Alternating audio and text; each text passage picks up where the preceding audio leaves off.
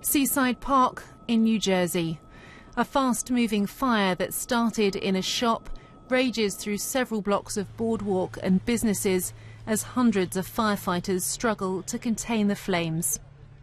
A stiff wind which gusts up to 40 miles an hour fans the blaze. People gather on the beach to watch as thick black smoke streams skyward. After 5 hours, once the firefighters have torn up a section of the Boardwalk and dug a large trench, they begin to get the upper hand, but they still struggle to put the fire out. The town's still being rebuilt after the damage caused to the area by Hurricane Sandy. In October last year, the centre of the storm struck the New Jersey coast. Seaside Park had more than 45 metres of its boardwalk destroyed then.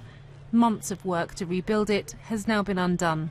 After all the effort and time and resources that we've put in to help the folks in Seaside Park and Seaside Heights rebuild, to see this going on, as I said at the top, it's just unthinkable. So I know how I'm feeling. I can only imagine how the residents and business owners in this area are feeling. My heart goes out to them. That's why I'm here, to make sure that every resource is brought to bear to contain this problem. The authorities say several firefighters and residents are being treated for smoke inhalation, but no other injuries have been reported. It's still unknown how the fire began.